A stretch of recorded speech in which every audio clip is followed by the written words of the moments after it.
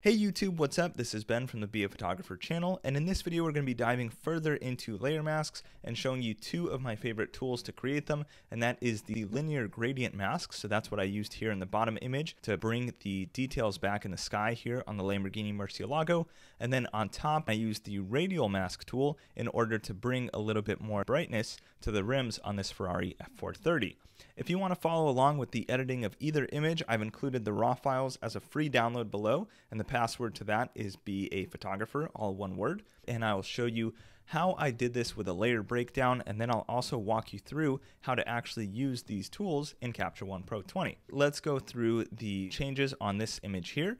So I'm going to show you in an upcoming video what the clone heel can do and how to use it, but as you can see, we removed a lot of the reflections here. So there used to be a reflection in the taillight, I got rid of that. There was a reflection above the taillight, that's gone. The rear bumper reflection and the carbon reflection, so those highlight points are now all gone, and that'll be in a future video.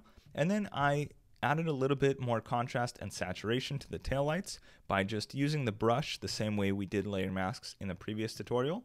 Then I brought up the brightness below this hip line on the car. So if you look at the mask here, that area got brighter just with a slight exposure and contrast tweak and bringing the blacks down. So you see I have control of the car right there. And then I brightened and desaturated both the front rim and the rear rim. Let me walk you through how to do that. Here we have our image completely reset, and we are going to use the radial tool. Radial is just circle, think radial, radius, circle.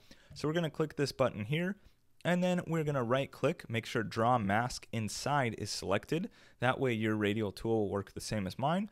And you just click and drag either to the left, right, bottom, or top, and it will make a circular based shape. So if you drag to the right, it'll make this oval shape. If you drag down, it'll make an oval this way. If you want a perfect circle, just go ahead and hold shift, and you see that it makes a perfect circle. Now it has these three rings in it, and I want to walk you through what those three rings mean before we actually get into editing the rim itself. So let's turn the brightness down really low, just so you can see an example of this. And I'll turn on the mask. So you can see it's kind of the darkest, deepest red here in this middle circle. Then we have the second circle, and that's where the effect is only 50% as strong.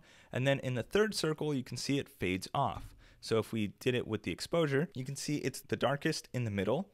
Then it goes just a little bit darker on the second circle, and then the outer circle has almost no effect, right? So as we move that, you can see that the effect isn't a hard circle like this. Since we have that separation in the circles, it feathers out. If you wanted a hard circle, you just bring the lines like that, and you'll see now we have kind of this blob here, right? And that's a very hard circle, but we want them to be soft typically. So what we're gonna do is drag out on the third line, and that will feather our mask. So now that you understand how they work, let's use this to our advantage and brighten the rims. Let's do a little bit of editing on this background layer, and then we'll get into retouching the wheels. So I'm just going to bump the exposure a little bit, bring the highlights down, bring the contrast up, and I can change my white balance if I wanted it to be just a little bit warmer, right about there. So you can see super easy. We have our minute adjustments done right there. Looks better already. And now what I'm going to do is zoom into the rim and create a new mask. So I'm going to call this one rear rim. And then I'm going to hit the radial tool here in the bottom right and press M so it shows my mask. And now we can see that I'm creating a circular type shape. Since the wheel was not straight onto the camera, what I'm going to do is create more of an oval shape and then grab on the second rim here, or the second ring in this mask tool. And I'm just going to make it a little bit bigger than the actual rim.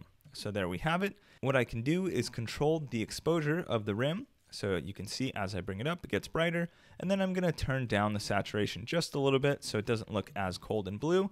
And there we go. We have the rear rim adjusted. I think that's a bit too high, so I'm going to go about half of that amount. And there we go. Rear rim done. Now let's do the front wheel. So we're going to create another layer. We'll call this the front rim. Grab our tool again. And you can see because it feathers, we don't have to be super precise actually. So we can do it kind of like that. Rotate and place it above the wheel. Check our mask, pretty good. And the one thing that I wish Capture One did, which it doesn't do yet, is be able to copy adjustments from a layer to another layer. So this one we can see our exposure is 0.32, our saturation is -22. So then we can go to our front rim and write 0.32, then go down to -22, and now they are adjusted the same, right? Those numbers, whoops, right here are now the same on the front and rear rim. If you are doing this and you have a lot of numbers, each one is different, or you changed a lot of things, my recommendation is to simply hit Command-Shift-4, take a screenshot on your computer, and that way you can just look back to the screenshot and copy those numbers. I know it's a little bit of a hassle, but hopefully this will get addressed in a future update of Capture One. And now you see how we did the front rim and the rear rim, and the other masks for things such as the taillights and the car, you use the same brush tool that we used in the previous example. Let's move on to the linear gradient mask, and that is similar to the radial tool we just used, where it feathers off from the start point to the end. So you guys can see in this mask, it's that darker red on top, and then it gets lighter and lighter as we go down. So if we click on it and take a look with our linear tool, you can see that here I have it stretched from the top down towards the bottom. So if I were to grab this all the way down to here, you can see now it's starting to affect the car, right? The car is getting darker and contrastier and more saturated. And as I move this up, you can see that it becomes gradually less strong on the car, and it's just affecting the sky. So what's really cool is you can just have this gradual flow decrease, so it starts really strong on the top and then it goes down. This is amazing for landscape photos or anything like this where you want to make a sky pop. So how do we use it? Let's delete the layer first, and I'm going to create a new layer. We're going to call this one sky, and then we grab our linear mask tool. So that's going to be this one right here, and then we can click and drag anywhere in the image. So for the sky, since it's up top, I'm going to drag from here, and if I wanted it to go straight down, I could hold shift and you'll see that that makes a perfectly straight line. But since the horizon line is off in this image, I'm going to rotate it by just moving my mouse to the left or the right. And we can rotate it later, so don't worry about being perfect.